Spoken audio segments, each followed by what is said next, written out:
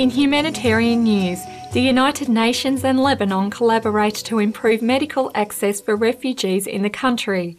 Supported by the UN High Commissioner for Refugees and Lebanon's Health Ministry, an agreement will permit affordable treatments at 4 state hospitals.